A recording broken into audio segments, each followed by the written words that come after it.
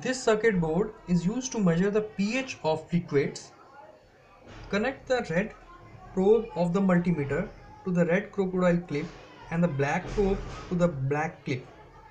Put the range of the multimeter at 2000 millivolts. Connect the transformer at this terminal and the B and C connector of the pH electrode at this point. We have a 7 pH buffer solution. We have dipped the electrode in this buffer solution and the readings should be 7. But right now the multimeter is showing 684.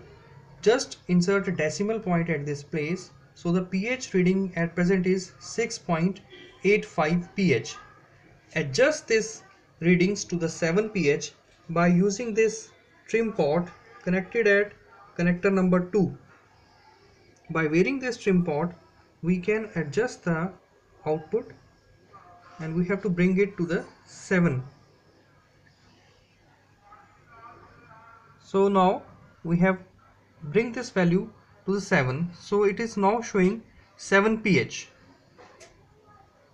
We have calibrated this circuit to 7 pH. Now rinse the pH electrode in plain water.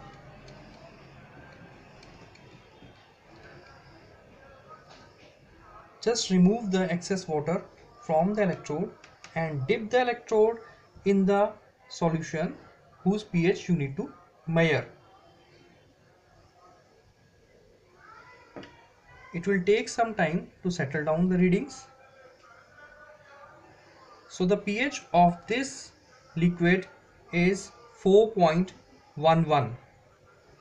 The output of the circuit is in millivolts, and you can connect this output directly to the microcontroller board to display the readings on LCD. Just insert a decimal point at this place. Thank you.